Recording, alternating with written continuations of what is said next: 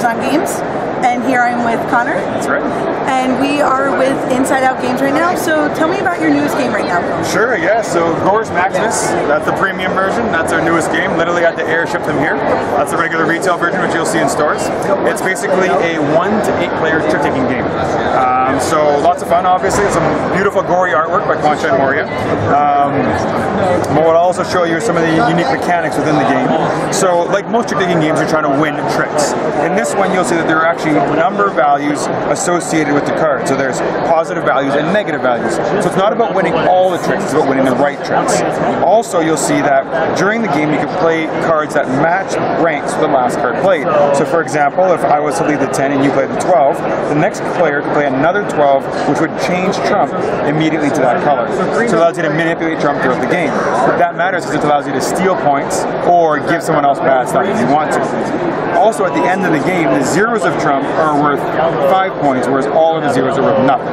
So it's a few small tweaks to a trick-taking game, but it changes for a lot of strategy within the game, and you can play free-for-all or in teams. Alright, that actually sounds pretty cool. Thank you. So what other games do you have on display? It looks like you have Yeti and Summit. So Gorus Maximus is my third game. Okay. Summit was my first game. I'm gonna knock it all over, watch. Summit's my first game from last year? What year is it? Maybe last year? Came out last year, that's right, 2017, and it was a Kickstarter. And it's a survival game you can play competitively, cooperatively, or solo. So 1 to 6 players. We're demoing it behind us over there.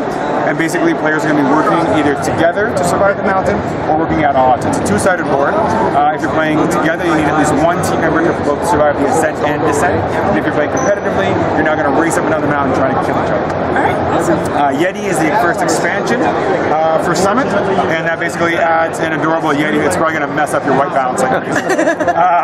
Where it adds an adorable Yeti character who now is going to hunt the players on the mountain, eating them of their food. And then after that was my third game, which is way over here, which was Vault Assault.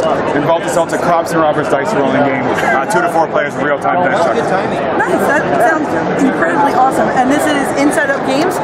Definitely check them out. Do you guys have like a YouTube, or not YouTube, like a Facebook? Yeah, so we have Facebook, Instagram, Twitter, the website, all that sort of stuff. Awesome. Well, thank you so much for your time. I appreciate it. Thank you. Thank you.